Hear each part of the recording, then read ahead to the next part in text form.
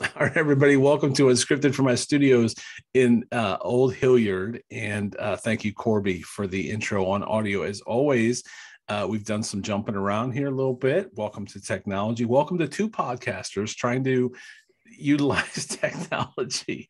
Let my guest introduce herself, and we will go from there. Hi, I'm Billie Jauss, and I'm honored to be here with you. Just an old dog learning new tricks is what I am. I feel like every day, jumping through hoops, trying to figure it all out. Same. So where we left off on our as we were trying to figure out technology was I mentioned the fact that there's a lot. I have more notes in front of me than ever on any interview I've ever done. So we have a lot to cover. But I do want to start off with the fact that your husband may have the highest ERA ever in a home run contest. Can we talk about that for a minute? What is his ERA in the home run contest? Yeah, the funniest meme of the entire home run derby last year was one of him side by side with Jake DeGrom, who at that point had just gone from a sub 1 ERA above 1. I think it was like 1.15 or 1.25. So on the meme, it had David on one side, Jake on the other, and it had their stats down the side. And when it got to ERA, Jake's was 1 point whatever, and David's was infinity. So it was quite a fun experience, but he gave up a lot of home runs. So for anybody not familiar, Billy's husband please correct me if I'm wrong. He pitched BP to Pete Alonso in the home run derby. Is that correct? He did. He did. And he gave up a lot of nukes. a lot of home runs, as they call them. As Pete continues to say to him, thanks for the meatballs. Dave was texting with Pete the other day, after the season. And Pete was like, Jesse, I just keep thinking about those meatballs.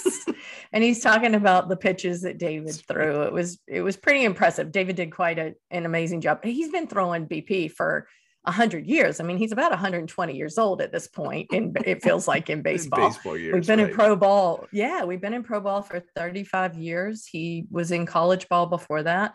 He was throwing batting practice when he was in college to teammates, and then in turn became a college baseball coach and then got into professional baseball and has been throwing BP for many, many years. So we call him the rubber arm because his arm just keeps going, It's crazy. It's crazy.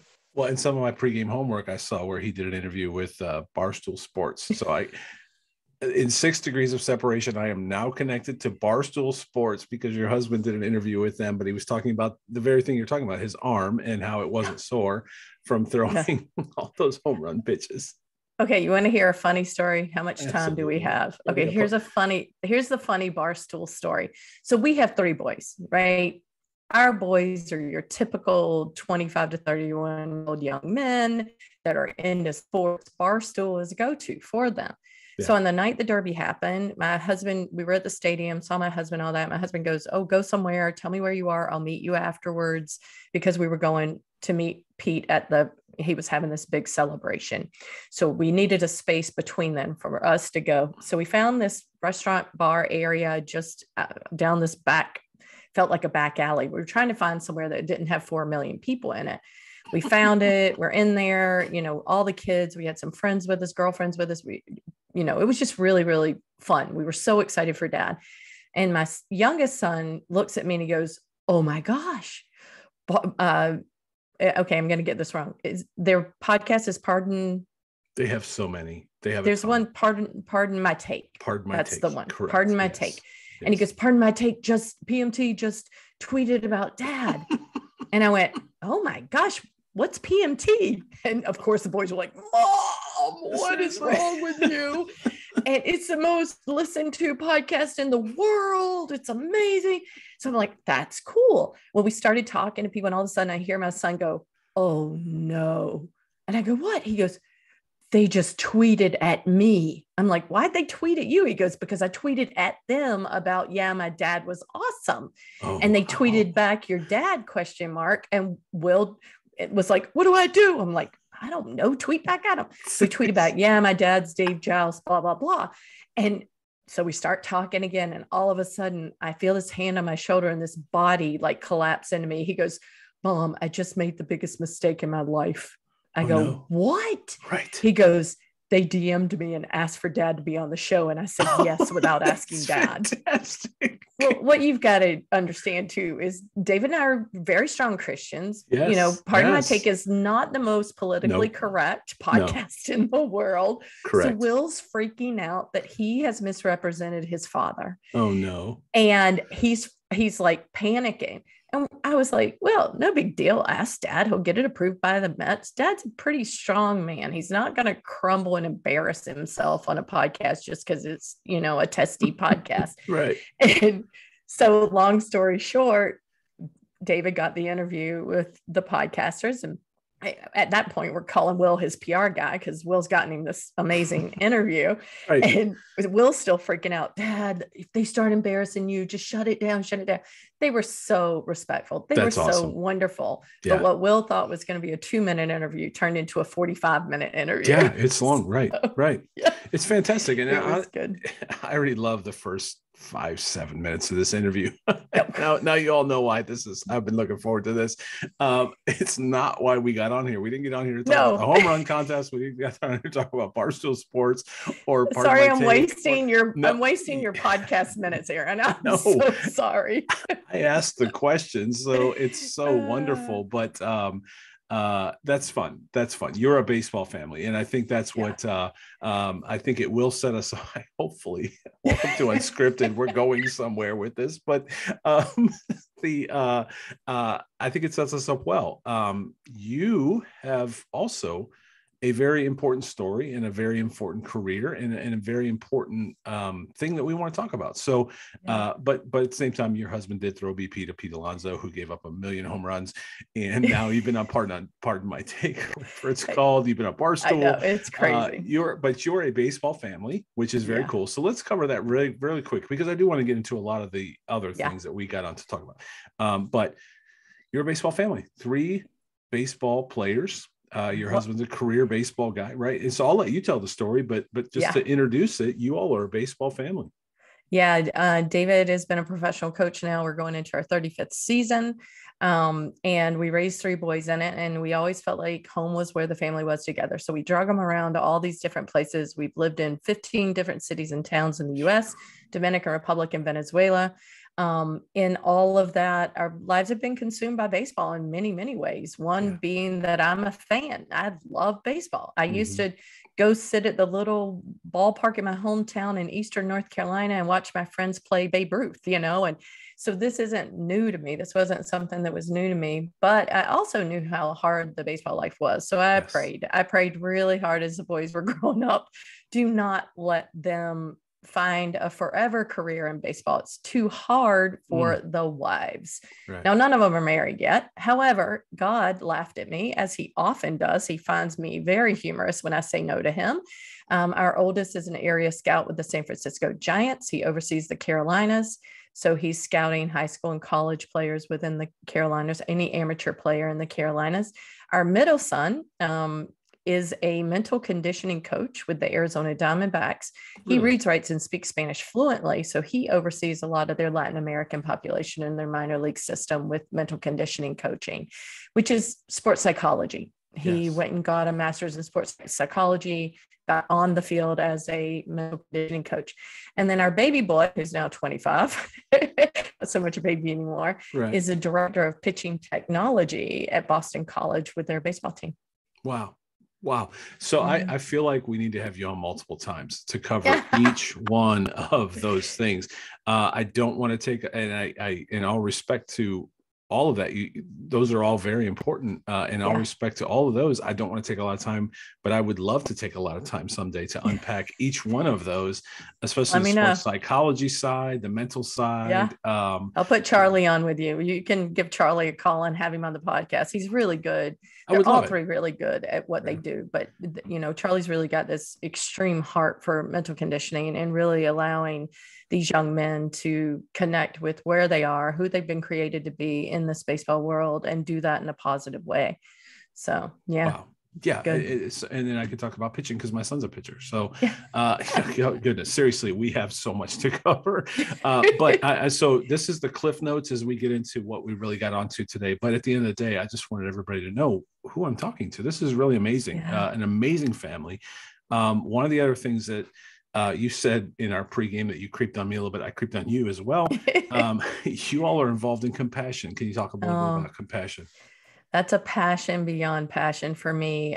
David and I have always felt like we wanted to serve in our backyard when we lived in or out of the country. And one of the ways that we got connected was through Compassion International with sponsorship. And we sponsor a child, Rosa, in Santo Domingo. And so I went down with Compassion on a trip, a vision trip, as they call them, where you go down into the country. And I went with a bunch of baseball people. And there was just a group of baseball people.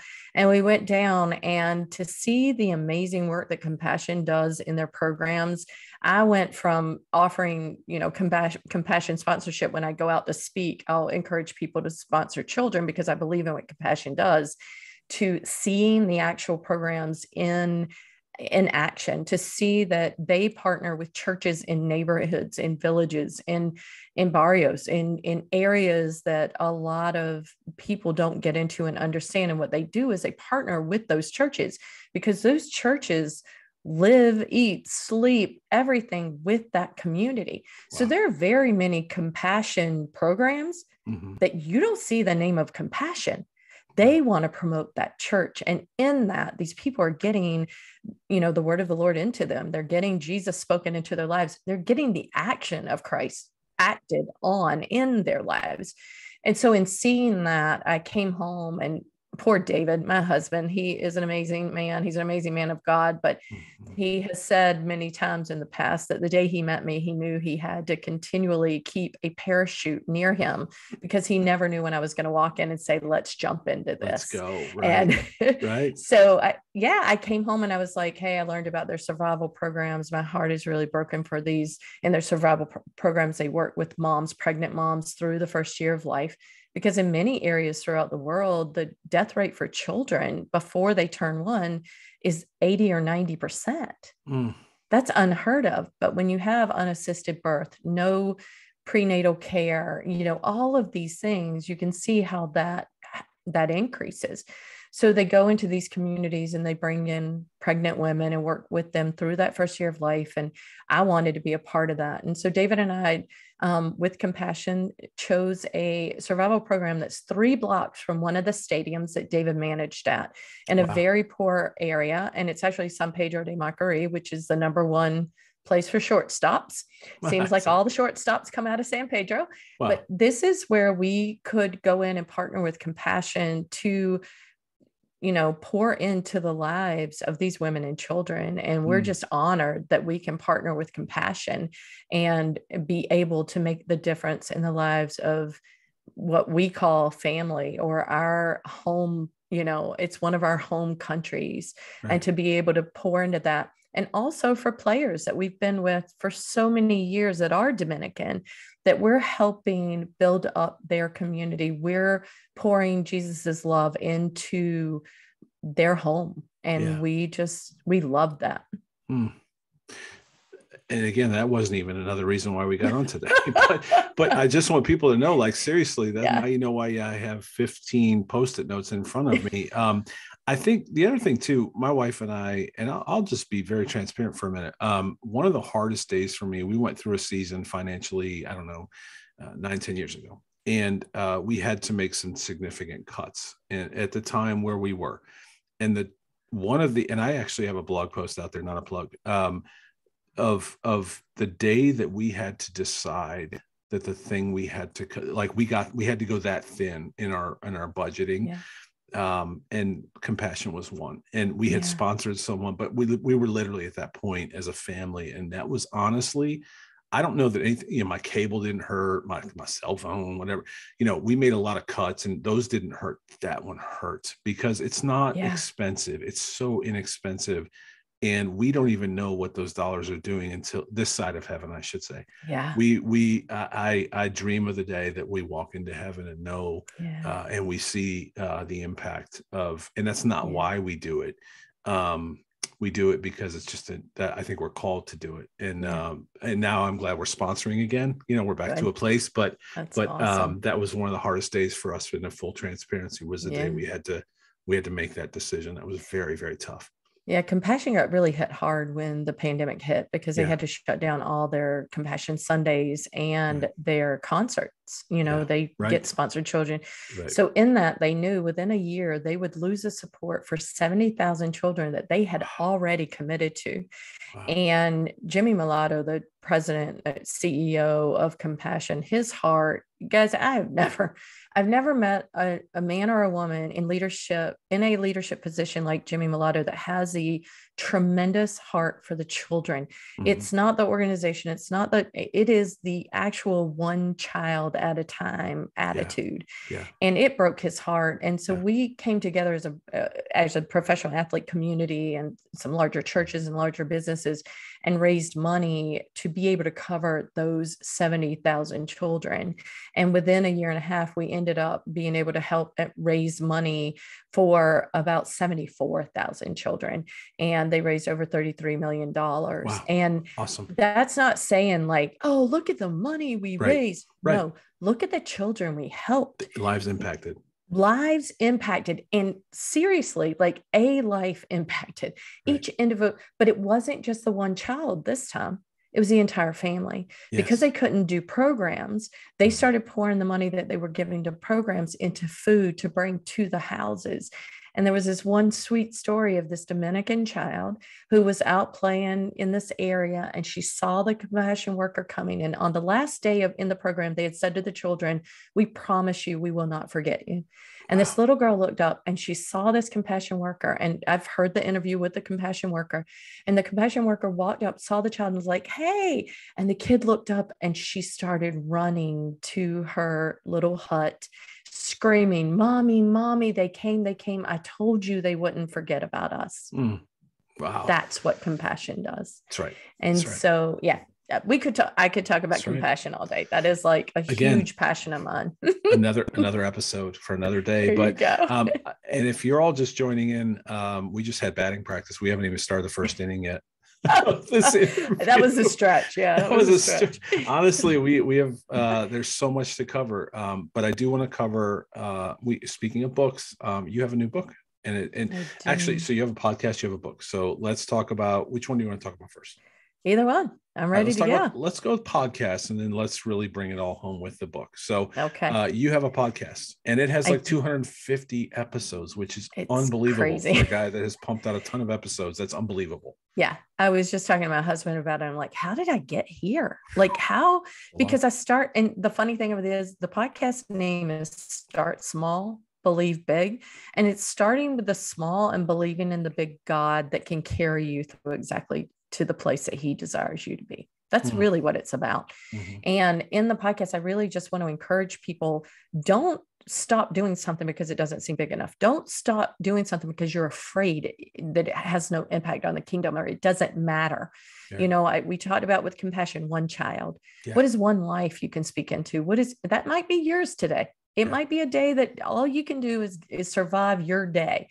But what is the small thing you can do in allowing ourselves to allow God to be glorified in what we are, say, and do? So the podcast really started out, it's like a short devotional. I do a scripture, I do a little teaching, I start with a story. I do a story, I do a scripture, and then a teaching, and it ends with a challenge. I am a challenger. I'm a doer. I like my checklist. So I like to challenge people. Hey, what can you do in response to this? Because we can be potato chip Christians and sit on the couch all day long and eat our potato chips, waiting for God to move in our lives. Mm-hmm. But we got to put some motion into it. We got to put some action into it. And that's what I want to challenge people to do. So that's a podcast. It's been going really well. Once a month, I interview an author. The rest of it's solo. It's just me and Jesus, I say, nothing else than that. But it's wonderful. It's been a great avenue to be able to just, number one, starting it was obedient to God. It was in response to my first book coming out That book was Making Room, Doing Less so God Can Do More.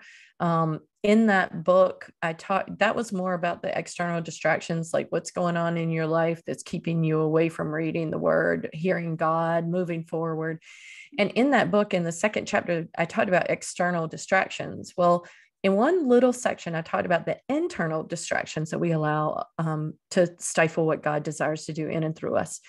And that seemed to be something that resonated with people more than a lot of that book. That was what I got to speak on more, that and intentional living. How do we live with the intention to glorify God? And so in those internal distractions, as we all know, when we are brought an idea sometimes and we start thinking about it, we realize this is what happened to me. I realized the internal distractions that were stifling me from doing what God was asking me to do. Right. And as I started researching it and thinking about it, I was really shocked at how I talked to myself. Yeah. I would never talk to a friend that way. I would never talk to my boys that way, or my husband, or anyone. And I'm speaking words in my own life that are just mean. Yeah. You're not good enough. You're not smart enough.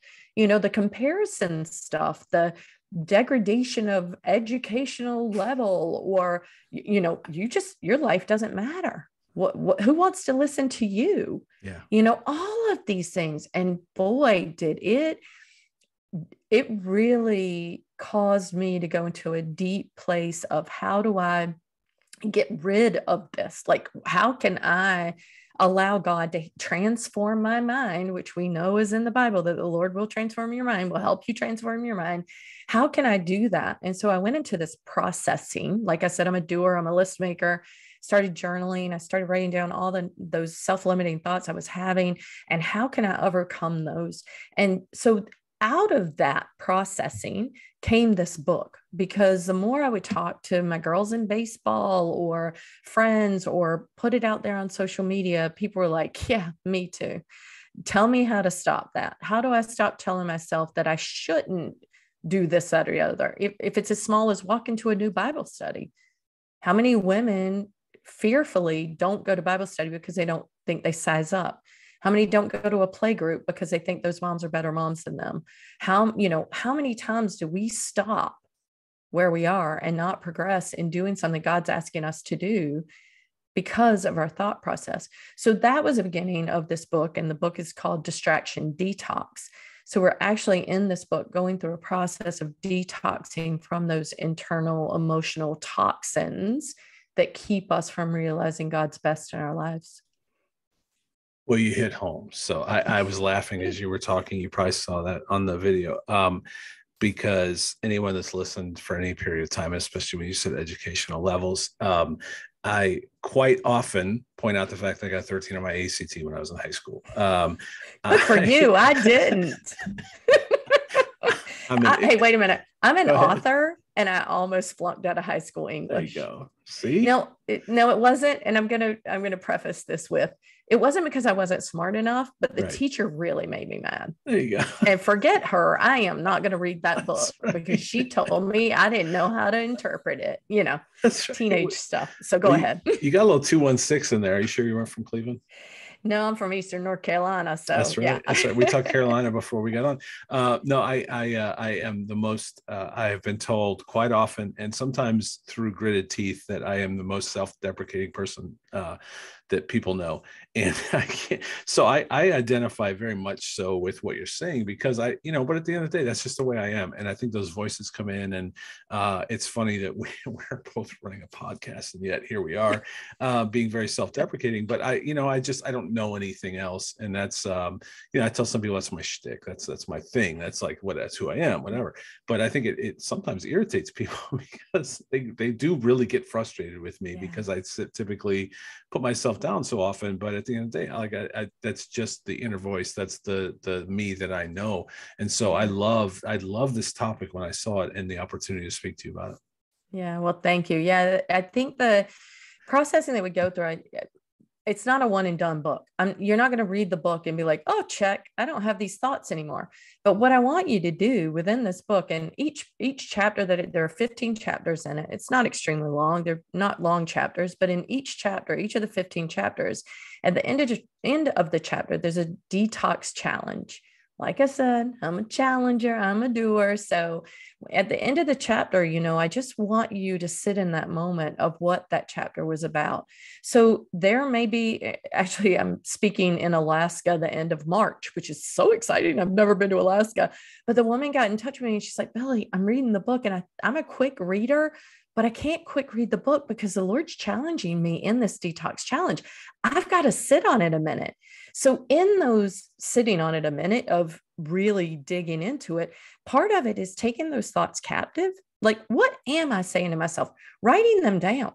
And then one at a time, thinking about them. How does it make me feel? If I'm telling myself I'm not smart enough to do a podcast, how does that make me feel? It makes me feel small. I don't like it. I feel like a failure because I'm not smart enough, right? In turn, the next chapters, as it builds, you learn how to replace that with scripture. Where can you find in scripture of who God's created you to be? And when he calls you, what are you? You're qualified. Because if God calls you to do something, you're qualified to do it.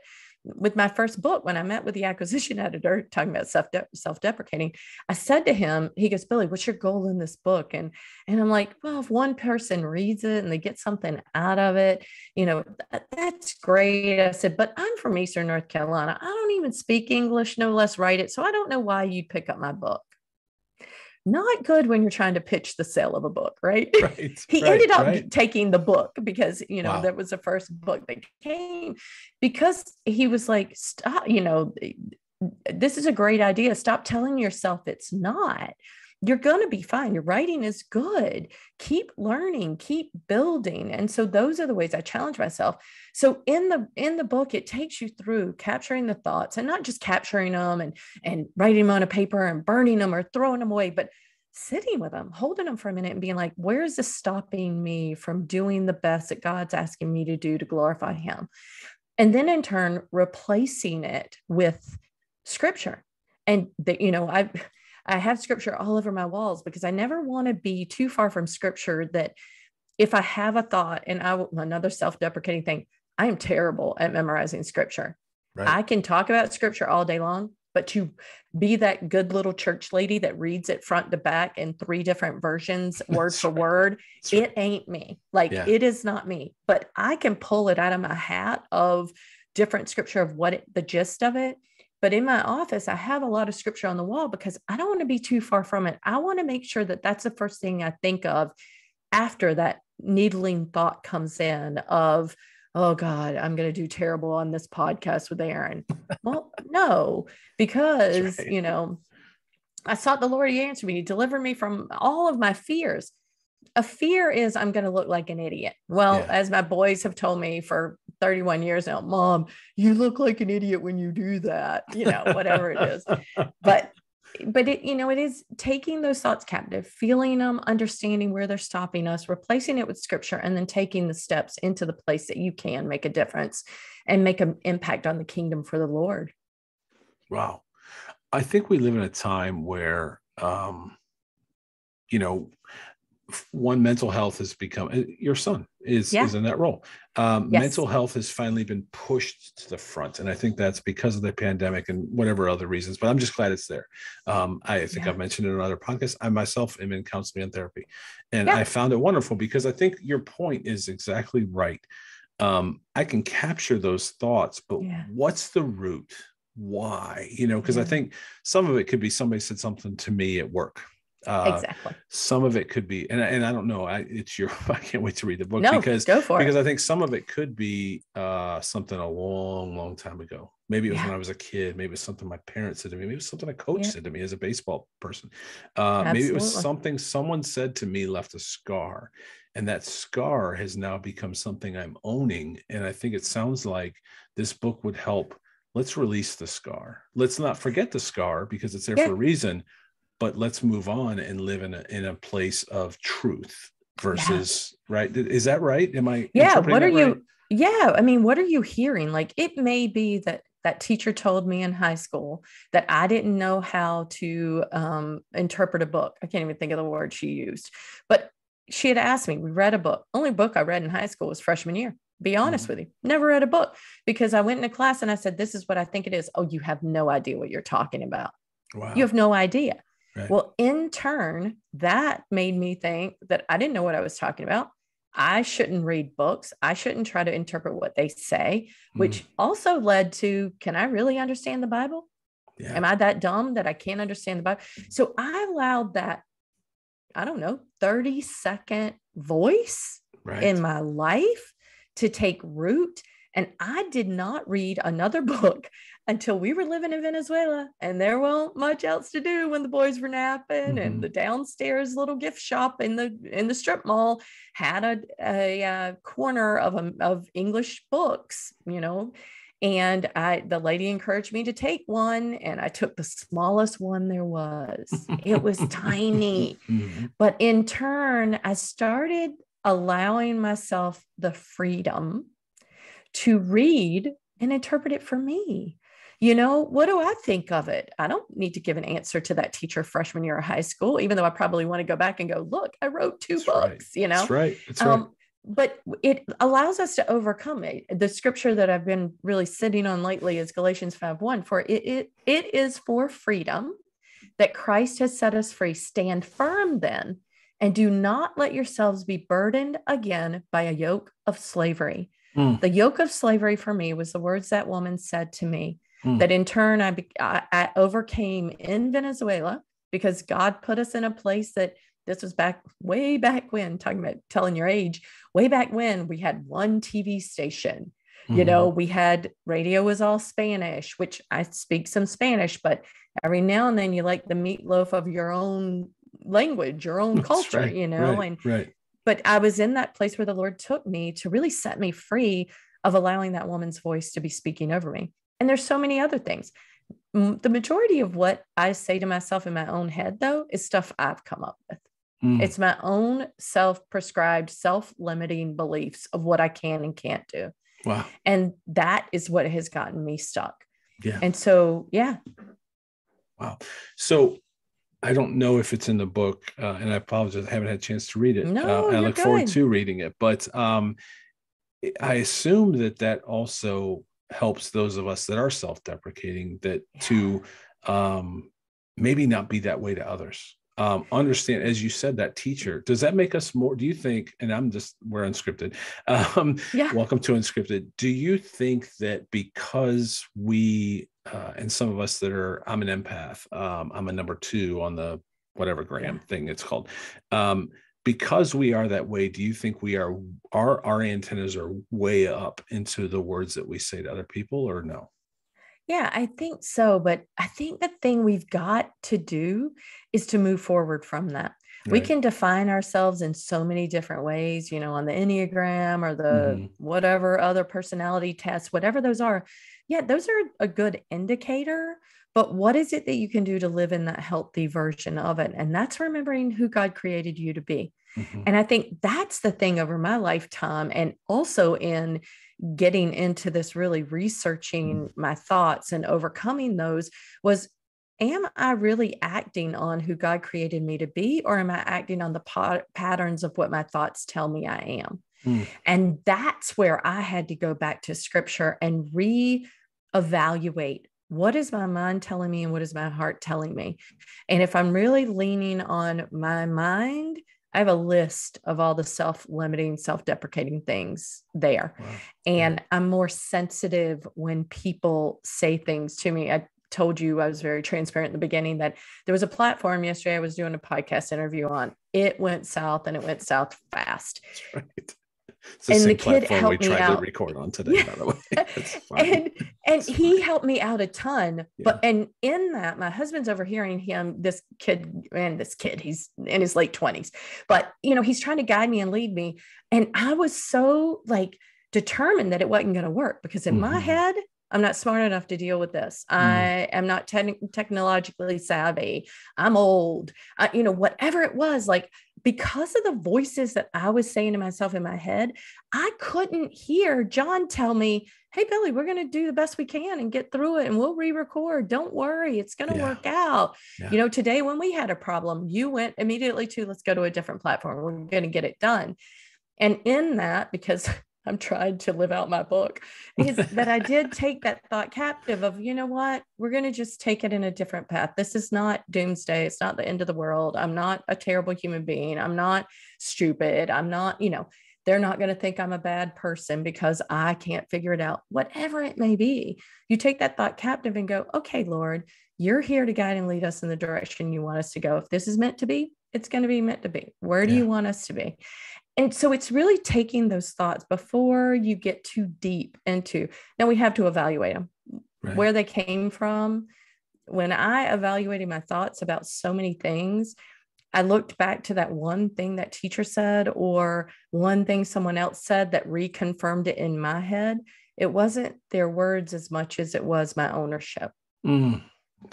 And if I take that ownership captive before it roots in my entire being and stops me from living out the purpose that God's called me to live out, then I can replace it with the truth, whatever that may be. And in the book, I go through so many different scriptures of, what is the deception? What is the truth? And how do we replace it? We bring the deception up. We know that we may feel unloved. Well, what do we know? God loves us, right? He loved us so much that he gave his life for us. I go into when the lady with the bleeding issue goes to Jesus and touches his robe, and he looks at her and says, daughter, you are healed for your faith. You believed. There's so many scripture in the Bible that tells us that God loves us. Why do I think I'm unloved? Why am I sitting in the stands of a ballpark that has 35,000 people at it feeling lonely? Right. I have 35,000 people around me. I have wives in the stands who I know love and adore me because I love and adore them. We live life with each other. This is our family for 6-8 months a year that ends up extending itself once we meet each other and live life together. But, we're sitting there together, and there's so many girls sitting there feeling lonely. Wow. Yeah. Their husbands are at the peak of their career and they feel lonely and isolated. And why is that? Because we have these thoughts that are telling us that we can't belong to that group because they're good friends and I'm new. I can't step into where they are. They make more money than me, or they're from a different country, or whatever it may be that stops you. Why do you feel unloved in the beginning? Maybe you have a hurtful past. Maybe you have a hurtful relationship, be it a parent or an old boyfriend or someone that told you you couldn't be loved. And why are you allowing them to control you through it when you see? So that's where we walk through, determining the distractions, evaluating the distractions, and then terminating the toxins. Because there's a termination there that we go from deception to truth, and we stand in the truth of Christ, and we can walk in that. For it is freedom that Christ has set us free. Stand firm. Stand firm. Don't go back and hold on to that yoke of slavery. What's your yoke of slavery? Get rid of that yoke of slavery and allow Christ to take the yoke for you and to pull you through it. And so that's where I think it's so important that once we've rooted that up, we let it go. We've got to let it go and live and stand firm in the truth that Christ tells us, that we are his child. We are deeply loved. We are forgiven. We have no shame.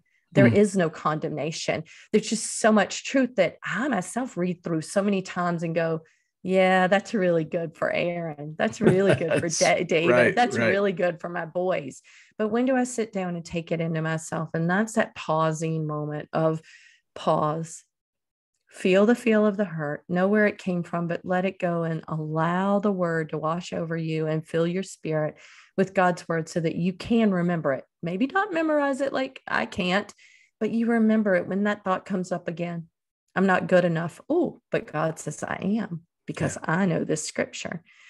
Oh, I don't feel like I'm loved. Well, God says you are because he died for you. And, and so I feel like my shame from the past. I did this one wrong thing to my kid when he was 9 years old. I yelled at him, and right now, my kids and I have great relationships. I joke around that our kids like us too much. They call us every day. They stop by and stay for like 3 weeks on end, whatever it may be. So I'm holding on to this hurt that I caused him. And at the time, I asked for forgiveness. I was screaming at him about some worldly thing that he had been exposed to. And I was screaming at him out of fear.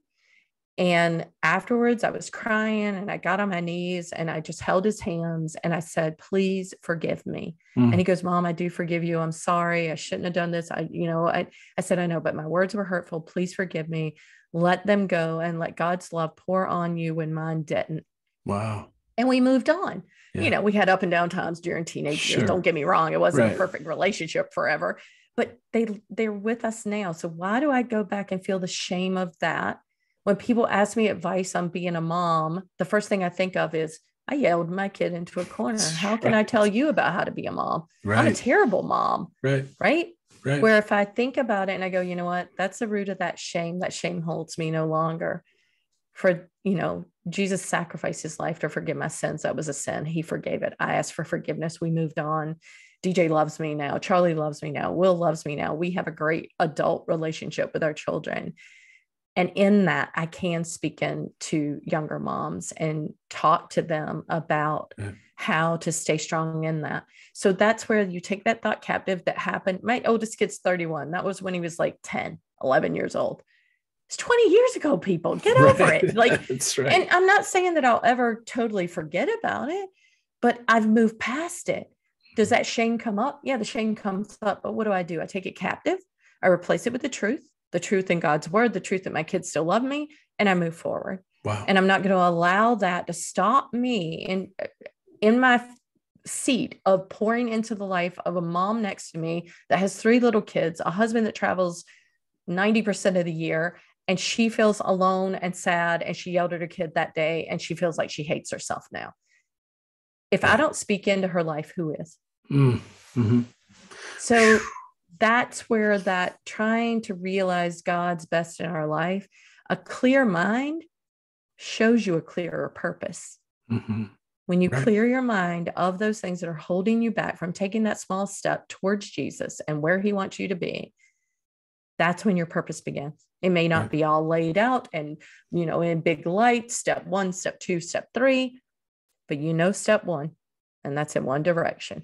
Mm-hmm. And you take that step in that direction and the Lord will show you where you need to go after that. Wow. My mom was a huge influence in my life and passed about 10 years ago. And I always think back to the things that she said at the time I rolled my eyes. And because I was self-deprecating, even in high school, and an empath and everything else, as you just said, things would happen and I would be upset or whatever. And she would say, take what you think applies and throw the rest away. Oh, I love that. That was it.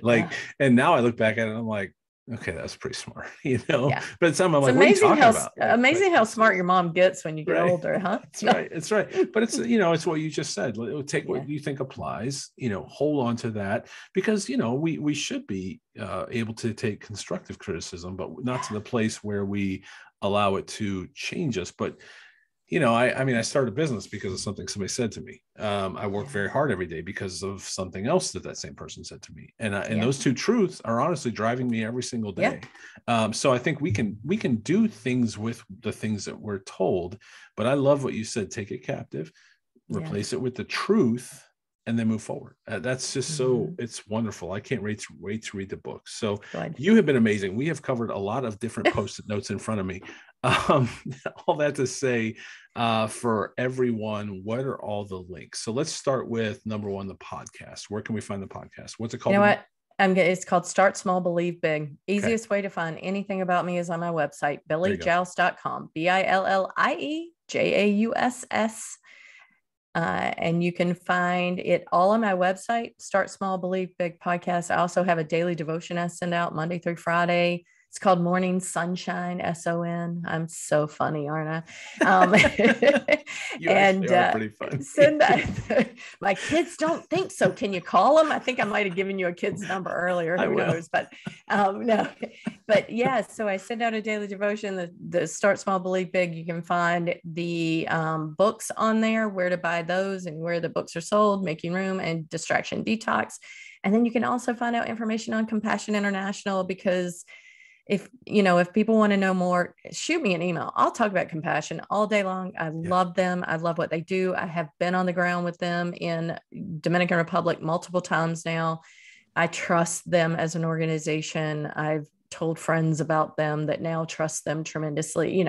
It is a wonderful organization. So drop me a line if anybody has any more questions with any of the things. Billie at billiejauss.com. BILLIE.